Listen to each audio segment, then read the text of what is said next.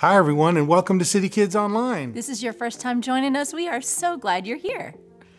Oh, yeah. I forgot something. Joel, what are you doing?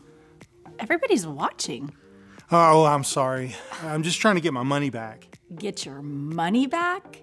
What are you talking about?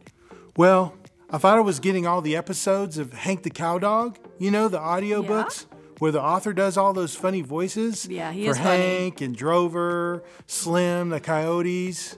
Yeah, I love those. They're great. The author is John R. Erickson, right? Yeah, well, but I got ripped off, so I'm trying to get my money back. What happened? Well, this guy on eBay, he was selling all of the Hank the Cowdog episodes in MP3. I paid him good money, downloaded the stories, but I went to listen to them, and they were totally fake. Why would somebody do that? I mean, someone else was the narrator for the audiobooks I bought, not even close to the real thing. Well, did they advertise that it was a different person reading the stories? No, they just bold-faced lied, saying it was the original author reading the stories. Totally sounded nothing like the real author. Was it all bad? Well, no, it wasn't all bad, but it wasn't the original. And when you expect the original, you're going to get disappointed. Yeah. So I was lied to. I want my money back. We should probably deal with that later, though. We need to get going. Yeah, you're right. I'm sorry, kids. You know, the fact that you were lied to and ripped off works as a good lead-in for our Bible story today. Really? Yeah, it does. Remember how the church started when Jesus sent the Holy Spirit? Yes. Well, this group of new Christians, they were acting differently than they had before. The Holy Spirit changed their hearts. They loved each other, shared everything. They took care of each other's needs. Well, I don't see how that fits, with me being ripped off. Well, there were a couple of fakers in the group who lied. You mean the early Christians were trying to download Hank the Cowdog too? No. And they got stuck with the fake audiobook recordings like I did? No, they didn't have audiobooks, computers, or even Hank the Cowdog back then. Right. Well, if they had, Hank would have been something like Hankiah the Ox Herder. Again, no. What I mean is that two people tried to lie about what they were giving to the apostles. And the early church, they were fakers. Ah, so they must have gotten caught lying. They did. But let's not give it all away yet. We'll hear about that in a second. But we do have a new big picture question and answer. Oh, cool. So what is it? Well, our new big picture question is, what is the church? Well, I know this one. You do? Yeah, look, here's the church. Here's the steeple. Open the doors and where's the people? Must be COVID. Stop. Stop them from coming. No, that's not the church. That's just you playing with your hands. Okay, well, what's the answer? All right, the answer is the church is all Christians everywhere who gather together in communities to worship and serve God.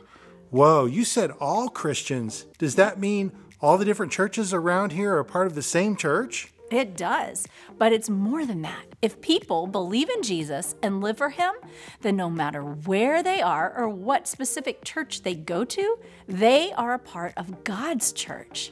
Cool. So, what is the church? The church is all Christians everywhere who gather together in communities to worship and serve God. Now, we should get to our story. Well, good. I want to see about these fakers that got caught lying. Here we go. Check this out.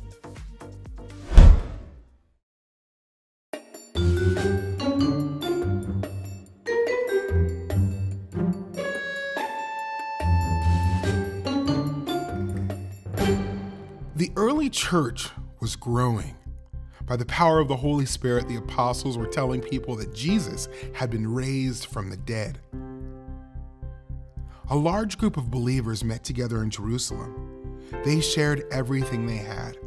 If someone had more than he needed, he gladly gave it away so everyone had what he needed.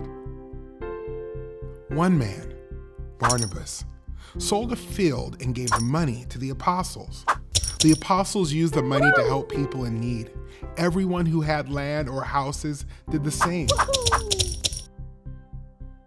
Ananias and his wife, Sapphira, sold some land and pretended to give all of the money to the apostles, but they kept some of it for themselves.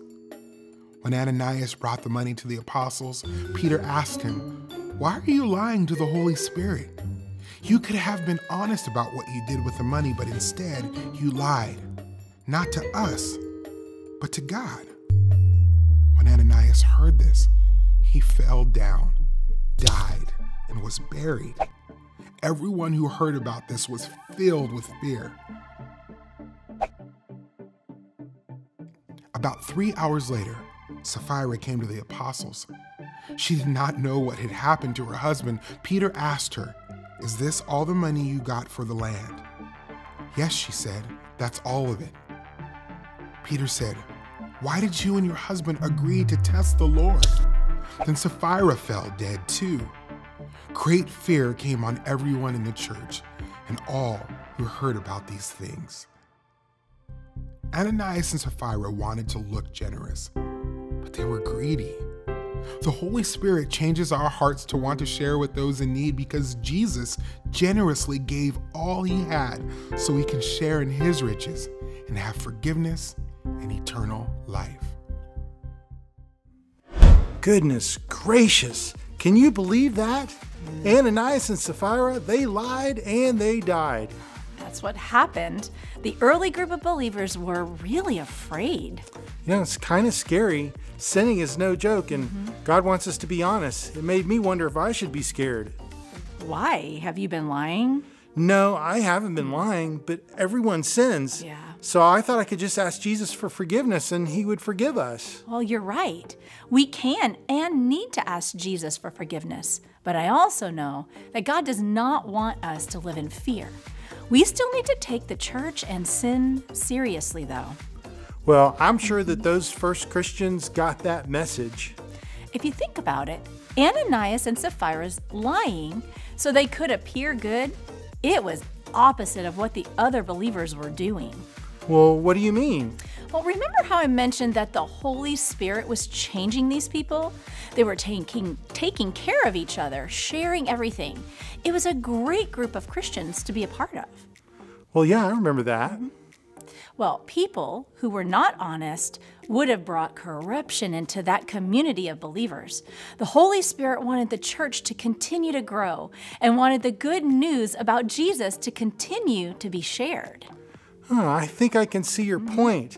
Lies, and we know where lies come from, Yes. from the devil, would have caused problems in that group of believers. The devil wanted to stop the spread of the gospel. He was already causing Christians to be mistreated, persecuted, and worse. But the result of that was the news of Jesus spreading even more. Oh, I see. So this was almost like an attack from the inside, trying to break up the community of new Christians who were taking care of each other.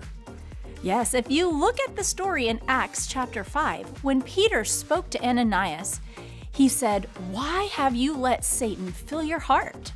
Man, the devil will try just about anything to stop what God is doing. That's true. But God is greater and stronger, and he cares for his church. In fact, we have a new memory verse that describes the church. Okay, well, what is it? Our memory verse is in Romans chapter 12, verse 5. It talks about the church being like a body with all of its parts working together.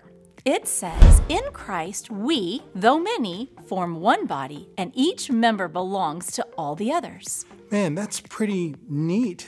Do we have any motions for this verse? Of course we do. Let's say the verse again, and I'll show you the motions. In Christ, we, though many, form one body, and each member belongs to all the others. Romans 12:5. Man, I like that verse. It shows that God doesn't want us to be alone and try to do things on our own. Right. He wants us to love and help each other and be his church. Awesome. Hey, thanks again for watching today. And don't forget, you can check out our activities on our website at citypointchurch.com/citykids. Also, send us a message. You can email us at castile@citypointchurch.com. Have a great week. We'll see you soon.